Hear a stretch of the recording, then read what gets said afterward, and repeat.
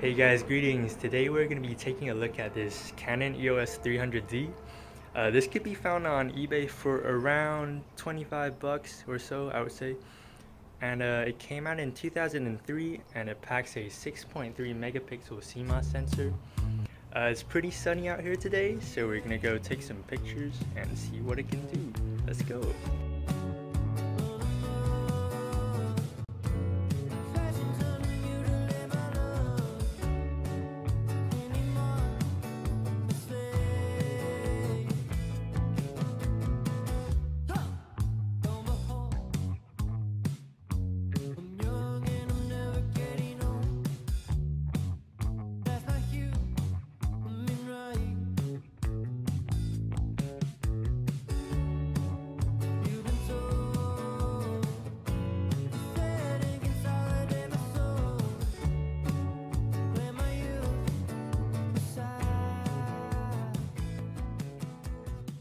Hey guys, we're back here at the bench and I want to give you guys a closer look at this camera.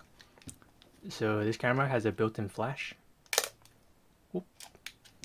And yeah, there are many modes you could choose from. There's auto and there are manual modes, or aperture, priority, shutter speed, program mode, and some dedicated modes for like portraits, just like any other camera. And to go into the menu, you could press this button. You could choose what format you want to shoot in. I'm shooting large JPEGs, but you could also shoot RAW if you want.